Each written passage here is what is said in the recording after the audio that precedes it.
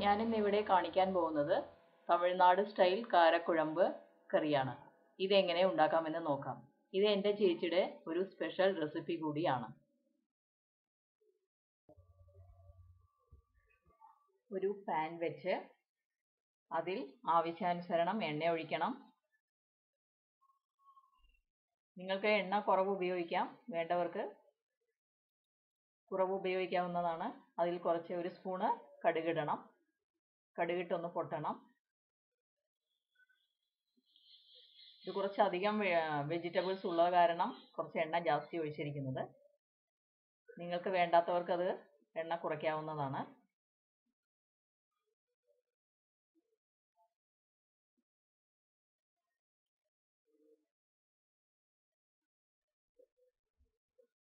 കടുക് നന്നായി പൊട്ടി തുടങ്ങി.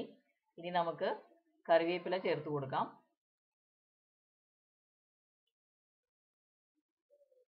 കറിവേപ്പില ഒന്ന് എണ്ണയിലിട്ടൊന്ന് ഇളക്കുക.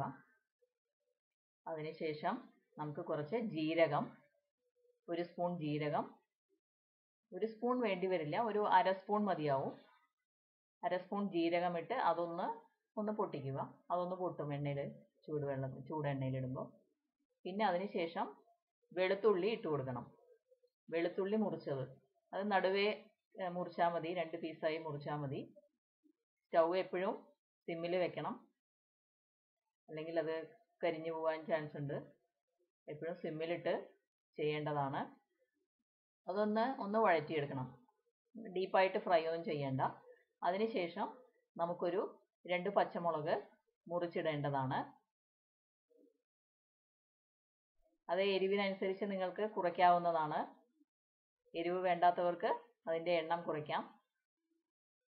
പക്ഷെ അതിൻ്റെ ഫ്ലേവർ ഒരു നല്ലൊരു ടേസ്റ്റ് കിട്ടും, അതിന് വേണ്ടിയിട്ടാണ് അത് ഇടുന്നത്. പിന്നെ നമുക്ക് സവോള ഈ രൂപത്തിൽ മുറിച്ചിട്ട് അതിൽ വഴറ്റാനിടണം. ഇതൊരു 2 സവോളയാണ്. ഇത് ഇതുപോലെ മുറിച്ച് ഇടേണ്ടതാണ്. അതൊന്ന് നന്നായിട്ട് വഴറ്റണം. ഇത് സവോളയുടെ പച്ചമണം ഒന്ന് മാറണം. ഒരു 5 മിനിറ്റ് വഴറ്റാൻ വേണ്ടി സമയമെടുക്കും. എന്നാലും ഡീപ്പ് ഫ്രൈ ഒന്നും ചെയ്യേണ്ട ആവശ്യമില്ല. ഒന്ന് വഴറ്റണം. ഇതൊരു തമിഴ്നാട് സ്പെഷ്യൽ റെസിപ്പിയാണ്. കാരണം ഞങ്ങൾ ബിഫോർ മാരേജ് ഞങ്ങൾ മദ്രാസിലായിരുന്നു. അതുകൊണ്ട് ഞങ്ങൾ ഈ തമിഴ്നാട് റെസിപ്പീസൊക്കെ ഞങ്ങളും ട്രൈ ചെയ്യാറുണ്ടായിരുന്നു. അപ്പോൾ ഈ ഒരു കാരക്കുഴമ്പ് നിങ്ങൾക്കും വേണ്ടി ഷെയർ ചെയ്യാമെന്ന് വിചാരിച്ചു. ഇതെൻ്റെ ചേച്ചിയുടെ ഇഷ്ടപ്പെട്ട ഒരു റെസിപ്പിയാണ്. ചേച്ചിക്ക് വളരെ ഇഷ്ടമാണ്. കാരണം ചേച്ചി നല്ലോണം എരിവ് കഴിക്കുന്ന കൂട്ടത്തിലാണ്. അതുകൊണ്ട് ചേച്ചി നന്നായിട്ട് എരിവ് കഴിക്കും. എരിവുള്ള കൂട്ടാനൊക്കെ ഉണ്ടാക്കുന്നത് ഭയങ്കര ഇഷ്ടമാണ്. അതുകൊണ്ട് ഈ റെസിപ്പി ഞാൻ നിങ്ങൾക്ക് വേണ്ടി ഷെയർ ചെയ്യാമെന്ന് വിചാരിച്ചു. എരിവ് വേണ്ടാത്തവർക്ക് നിങ്ങൾക്ക് അതനുസരിച്ച് കുറയ്ക്കാവുന്നതാണ്. പിന്നെ ഇതൊന്ന് വഴറ്റി അതിൻ്റെ പച്ചമണം മാറി കിട്ടുമ്പോൾ നമുക്ക് തക്കാളി ചേർത്തേണ്ടതാണ്. തക്കാളി ചേർത്ത് അതൊന്ന് നന്നായിട്ട് വഴറ്റുക.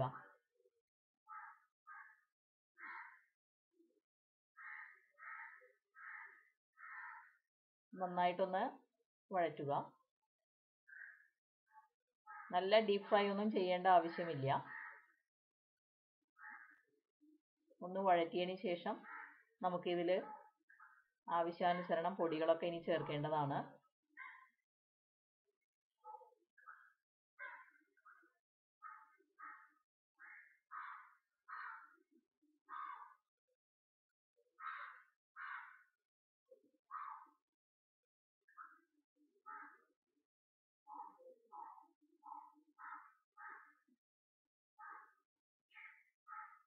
ഇതൊന്ന് എണ്ണയിൽ നന്നായിട്ടൊന്ന് വഴണ്ടി വന്നുകൊണ്ടിരിക്കുന്നുണ്ട്. ഇനി ഇതിൻ്റെ കൂടെ കുറച്ച് ഉപ്പ് ചേർക്കണം. നമുക്ക് ആവശ്യാനുസരണം ഉപ്പ് ചേർക്കണം.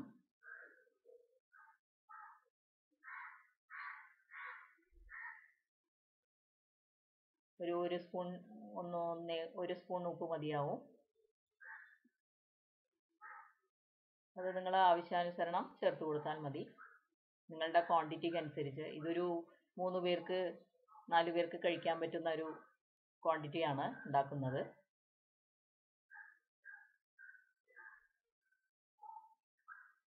ഉപ്പിട്ട് ഒന്ന് വഴറ്റുമ്പോൾ നമ്മുടെ സവാള ഒന്ന് വേഗം വഴണ്ട് കിട്ടും.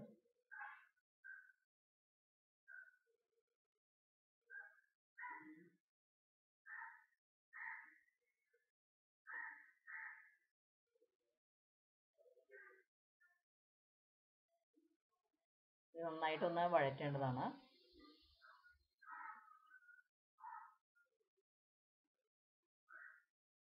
നിങ്ങൾ ഈ റെസിപ്പി ട്രൈ ചെയ്യുമല്ലോ അല്ലേ? എല്ലാവരും ട്രൈ ചെയ്യണം. ഇത് വളരെ നല്ലൊരു റെസിപ്പിയാണ്. പിന്നെ അതിൻ്റെ കൂടെ മഞ്ഞൾപ്പൊടി ഇട്ട് കൊടുക്കുക. ഒരു സ്പൂൺ മഞ്ഞൾപ്പൊടി മതിയാവും. ഇതിൽ 2 ടൊമാറ്റോ ആണ് ചേർത്തിരിക്കുന്നത് കേട്ടോ. 2 തക്കാളി ചേർത്തിട്ടുണ്ട്. അത് ഞാൻ പറയാൻ മറന്നു ആദ്യം. 2 തക്കാളിയും ചേർത്തിട്ടുണ്ട്. 2 സവോളയും ചേർത്തിരിക്കുകയാണ്. പിന്നെ ഇതിൽ മുളക് പൊടി ചേർത്ത് കൊടുക്കുക. ഇത് മുളക് പൊടി നിങ്ങൾക്ക് എരിവിനനുസരിച്ച് കുറയ്ക്കാവുന്നതാണ്. എരിവ് വേണ്ടാത്തവർക്ക് നിങ്ങൾക്ക് കുറയ്ക്കാം. ഇതിലിപ്പോൾ ഒരു 2-2.25 സ്പൂണ് ഇട്ടിട്ടുണ്ട്. ചെറിയ ടീസ്പൂണ് 2.25 സ്പൂണ് മുളക് പൊടി ഇട്ടിട്ടുണ്ട്. പിന്നെ മല്ലിപ്പൊടി ഒരു 1.5 സ്പൂണ് മതിയാവും. കാരണം മല്ലിപ്പൊടി എപ്പോഴും കുറച്ചിടുന്നതാണ് ഈ കൂട്ടാൻ ടേസ്റ്റ് നന്നായിരിക്കുക. അല്ലെങ്കിൽ ആ മല്ലിപ്പൊടിയുടെ മണം മുമ്പിൽ നിൽക്കും. അതുകൊണ്ട് അത് കുറച്ച് കുറവിടുക. നിങ്ങളിപ്പോൾ 1 സ്പൂൺ മുളക് പൊടി ഇടുകയാണെങ്കിൽ മല്ലിപ്പൊടിയും ഒരു 1/4 സ്പൂണ് കുറച്ച് കുറവായിട്ട് ഇട്ട് കൊടുക്കുക. എന്നിട്ട് ഇതൊന്ന് നന്നായിട്ട് ഒന്ന് അതിൻ്റെ പച്ചമണം മാറുന്നത് വരെ ഒന്ന് ചൂടാക്കി എടുത്താൽ മതിയാവും. ഇതിൻ്റെ പച്ചമണം ഒന്ന് മാറുന്നത് വരെ ഇളക്കി കൊടുക്കുക. എപ്പോഴും പൊടി ഇടുമ്പോൾ സ്റ്റൗ എപ്പോഴും സിമ്മിൽ വെക്കാൻ ശ്രദ്ധിക്കുക. ഇല്ലെങ്കിൽ പൊടികൾ വേഗം കരിഞ്ഞു പോകും. കരിഞ്ഞു പോയാൽ പിന്നെ കറിയുടെ ടേസ്റ്റ് മാറിപ്പോവും. അതുകൊണ്ട് അതെപ്പോഴും ശ്രദ്ധിക്കുക. എപ്പോഴും സ്റ്റൗ സിമ്മിലിട്ട് ചെയ്യാൻ നോക്കണം. ഇനി ഇതിലേക്ക് നമുക്ക് അടുത്ത സ്റ്റെപ്പായിട്ട് നമുക്ക് വെജിറ്റബിൾസ് ചേർത്ത് കൊടുക്കേണ്ടതാണ്. ഇതൊന്ന് അതിൻ്റെ പച്ചമണം മാറി വരുന്നുണ്ട്. ഇത് സവോളയൊന്നും അത്ര ഡീപ്പായിട്ട് ഫ്രൈ ചെയ്തിട്ടില്ല കേട്ടോ. അപ്പോൾ അത് കാരണം അത് കരിയൊന്നുമില്ല. നമുക്ക് കുറച്ച് നേരം അതിൻ്റെ ഒന്ന് വഴഞ്ഞു വരാൻ വേണ്ടി നമുക്കിത്തിരി കുറച്ച് നേരം സിമ്മിലിട്ട് ഫ്രൈ ചെയ്യാവുന്നതാണ്. എന്നിട്ട് അതിന് ശേഷം നമുക്ക് വഴുതനങ്ങ ചേർത്ത് കൊടുക്കേണ്ടതാണ്. ഇത് വഴുതനങ്ങ ഒരു 3 വഴുതനങ്ങ എടുത്തിട്ടുണ്ട്. വഴുതനങ്ങ വേഗം വേകുന്നൊരു സാധനമാണ്. അത് കൂട്ടാനൊരു കൊഴുപ്പും കിട്ടും കുറച്ച്. ഇത് തേങ്ങയൊന്നും അരയ്ക്കേണ്ട ആവശ്യമില്ലല്ലോ. അപ്പോൾ അതിനു വേണ്ടി നമുക്ക് ഈ കൂട്ടാനൊരു കൊഴുപ്പ് കിട്ടാൻ വേണ്ടിയിട്ട് ചേമ്പ് കിഴങ്ങ് ഇതിൽ ആഡ് ചെയ്യുന്നുണ്ട്. നിങ്ങൾക്ക് ചേമ്പ് കിഴങ്ങ് ഇല്ല എന്നുണ്ടെങ്കിൽ പൊട്ടറ്റോ ഉരുളക്കിഴങ്ങ് ആഡ് ചെയ്താലും മതിയാവുന്നതാണ്. അതേ കൂട്ടാനൊരു കൊഴുപ്പ് കിട്ടാൻ വേണ്ടിയിട്ടാണ് ഇത് ആഡ് ചെയ്യുന്നത്. ഇതിപ്പോൾ ഇതിൽ വഴുതനങ്ങ മാത്രം ചേർത്തിട്ടുണ്ട്. ഇനിയിപ്പോൾ ചേമ്പ് കിഴങ്ങും നമുക്കിതിൽ ചേർത്ത് കൊടുക്കാം. ഒരു 2 ചേമ്പ് കിഴങ്ങ് അതിൽ മതിയാവുന്നതാണ്. അത് സ്ക്വയർ രൂപത്തിൽ മുറിച്ച് ഇതേപോലെ വഴുതനങ്ങ മുറിച്ച പോലെ തന്നെ മുറിച്ച് അതിൽ ചേർക്കേണ്ടതാണ്. കുറച്ച് കൊഴുപ്പ് കിട്ടാൻ വേണ്ടിയിട്ട്.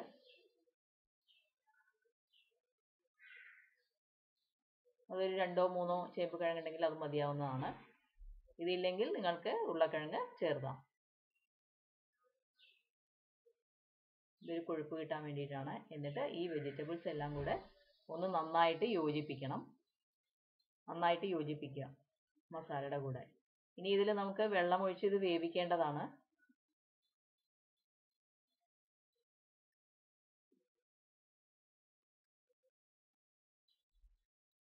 വെള്ളം ഒഴിച്ചിട്ട് ഇതൊന്ന് അടച്ചു വെച്ച് നമുക്ക് വേവിക്കേണ്ട ആവശ്യമുണ്ട്.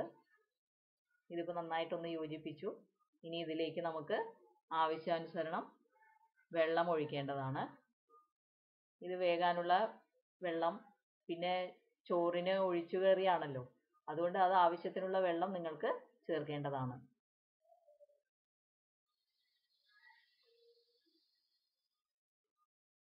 ഇതിനി നന്നായിട്ടൊന്ന് യോജിപ്പിച്ച് നമുക്ക് അടച്ചു വെച്ച് വേവിക്കേണ്ടതാണ്.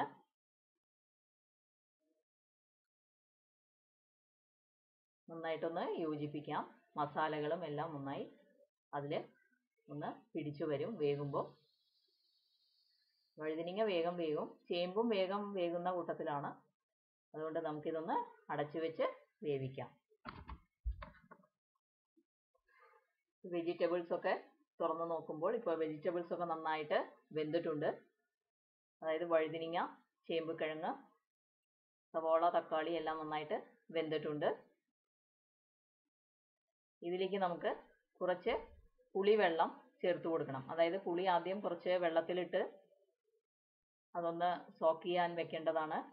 അതിനുശേഷം അത് പിഴിഞ്ഞെടുത്ത ജ്യൂസ്, ടാമറിൻ ജ്യൂസ് ഇതിൽ മിക്സ് ചെയ്ത് നന്നായിട്ട് യോജിപ്പിക്കുക. ഇതിപ്പോൾ നന്നായിട്ട് കൊഴുത്തിട്ടുണ്ട് കണ്ടോ. ചേമ്പുകിഴങ്ങ് ഇടുമ്പോൾ നന്നായിട്ട് കൊഴുപ്പ് കിട്ടും കൂട്ടാൻ. ഇത് ചോറിന് നല്ല ഒരു അടിപൊളി റെസിപ്പിയാണ്.